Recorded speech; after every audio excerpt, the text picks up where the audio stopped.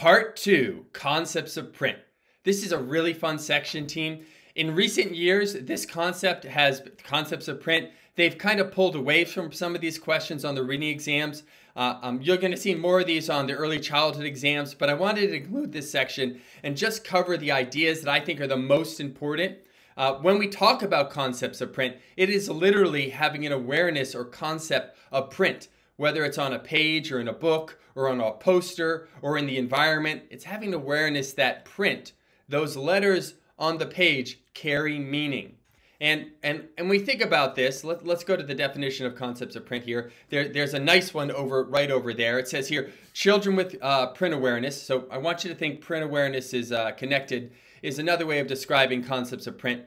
Children with print awareness can begin to understand that written language is related to oral language. So they're seeing that when you speak, you can represent it in words. This is that awareness that those words represent what I speak.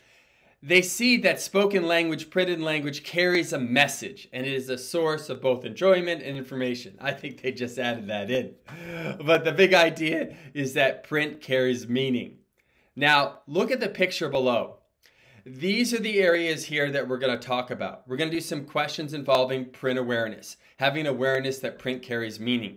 And these tends to be questions involving preschool students, or these are going to be younger students building that awareness that print carries meaning. Then we're going to go into questions involving concepts of print, like book handling skills and directionality. Everyone, whether you're taking a reading test or an early childhood test, will probably have those.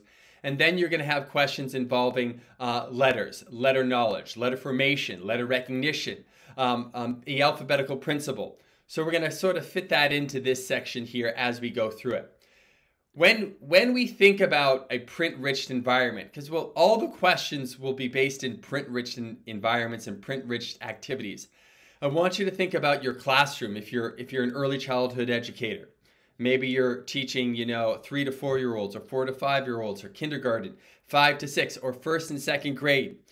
Your classroom is a print-enriched environment. It is loaded with print, like the alphabet there, letter recognition, uppercase and lowercase letters, letter formation going on there, the lines, the vertical lines and horizontal lines and curves.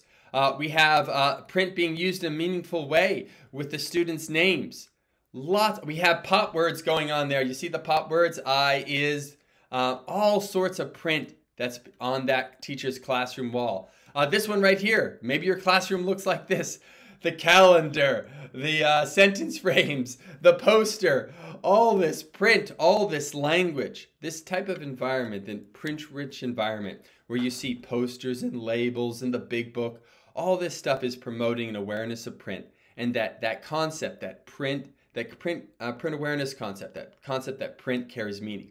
So let's look at these questions here and see if you can spot those details in the scenario. I'm hoping that you're like, okay, this scenario involves words and posters and the big book. It's got to be a concepts of print question. So let's take a look.